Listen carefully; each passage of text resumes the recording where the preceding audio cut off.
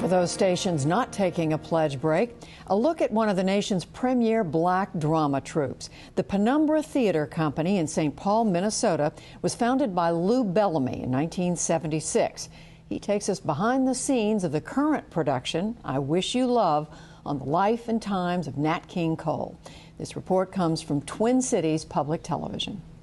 You got props, you got your coat and everything? Yeah, you got the coat. Okay, all right. We're in, I think, the middle of the third week of rehearsal. So people are just getting off book. Hopefully not off lines. What does that mean, you married? Ladies love it. Oh, you don't think I know how it works with the ladies and money?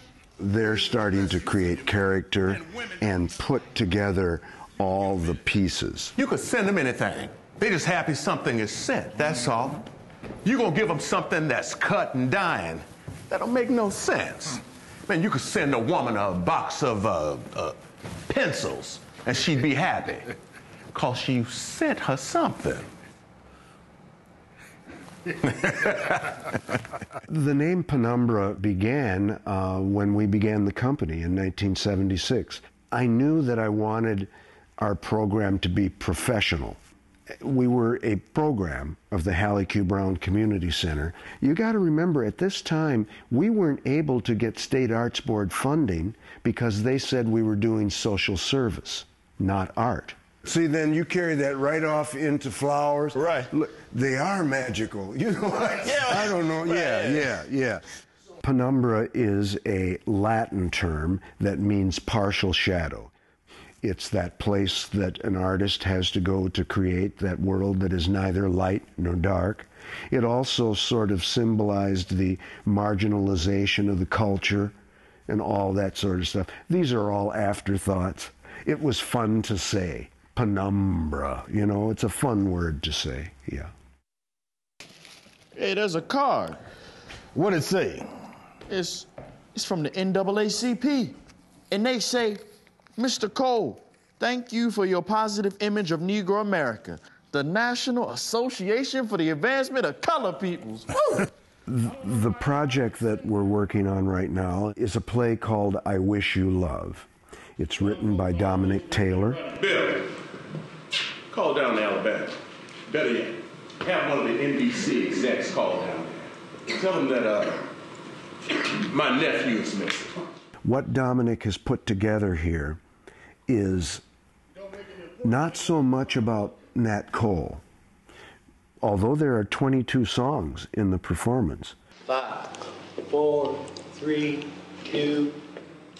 It happens during his television show, and you get him doing his show. Actually, there'll be a television camera in the back of the house, and they'll shoot him doing the show. Nat King Cole show. In the evening, may I... But when the show goes down, when they break for a commercial, you'll also see commercials, and then you'll see the actors and producers interacting about life, about what's going on in the world, because there are news clips in there as well.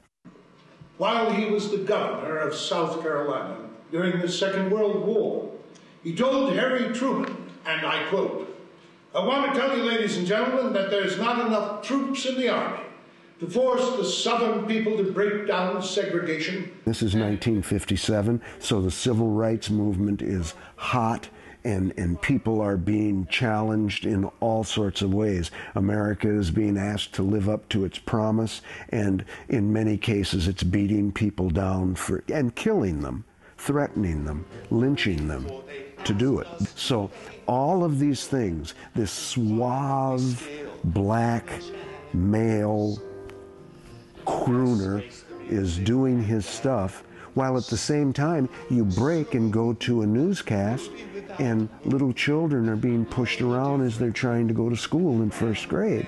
I mean, the comparison is, well, it's striking. I think he didn't like the way I said office. Them cops think we should still be in a field somewhere. Knocked the hat off my head. And it was on, I guess.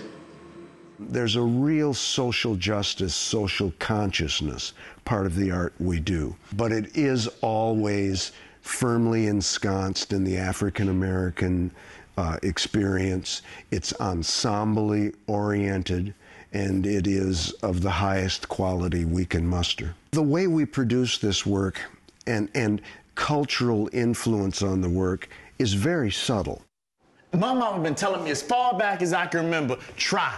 If you try, you'd be surprised what you get. Cultures Manifest themselves often in shadows, and we'll do something that is particularly or expressed in a particular Afrocentric sort of way, and all the black people in the audience will laugh, or they'll get the joke, or they'll cry. And then others who aren't of that experience, well, you'll see them sort of looking around going like, well, I've got to lean into this a little more. I need to thank you, all of our fans, for watching us as we've moved around the calendar. This experience that I present when I direct, and I only direct things out of this genre, it's so specific, but out of that specificity, I guarantee you will find yourself. It is impossible not to. And that's the beauty of being human, is that we can reach across cultures, we can reach across languages, all sorts of barriers. I've got you looking up here intellectually processing something, and then you sneak up and go, ah, gotcha, that's you being human. That's what we live for, pray for, that human experience.